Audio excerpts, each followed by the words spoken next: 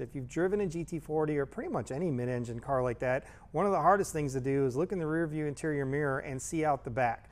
We've kind of solved that problem with what we've got here. So this is a new unit that we've been working with the company that manufactures this, tested it out on the race car here, and it provides a lot of great visibility.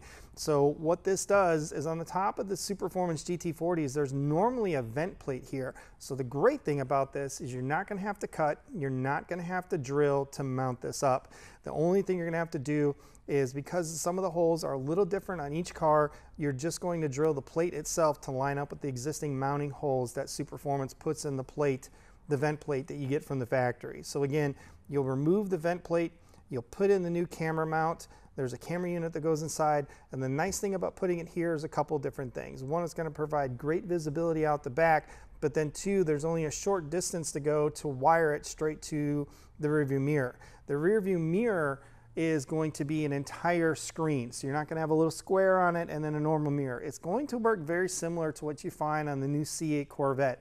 You can flip it down and use a normal mirror view, or you can flip it up and use the camera view, and it gives you a lot of great visibility. We're going to go over this product in a lot more detail after we get a few test runs on it, some visibility tests that we've done. We're going to show you the great difference that this camera does provide. I've been very happy with the way it works both on the street and on the track. If you're tracking the car, one of the things you always need to do is check your mirrors. This gives you an easy reference point. It's going to give you greater visibility at night, both on the street and on the track.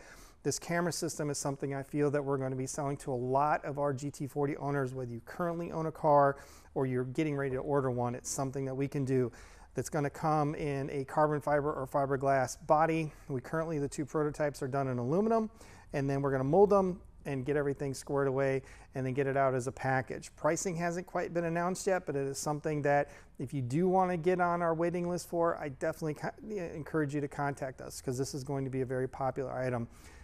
So the rear view camera setup on this race car is going to be something that I think is going to do very well, and look for it soon on our parts site. All right, so here we are in the interior of our GT40. We'll go over the features of that here in a second, but what we really want to show you is this camera setup. So I'll kind of slide out of the way here a little bit. This is kind of the normal view that you would get out of a GT40. Trying to back it up so you don't get too much of the camera in the shot, but again, doesn't appear to be a whole lot back there. But then when you flip the camera on, now you can see not only is there a car behind us, but there's also two in the flanking the car on each side. You get a glimpse of both of them. So it gives you great visibility, easy to use, and I think something that's going to be very effective for GT40 owners here to come.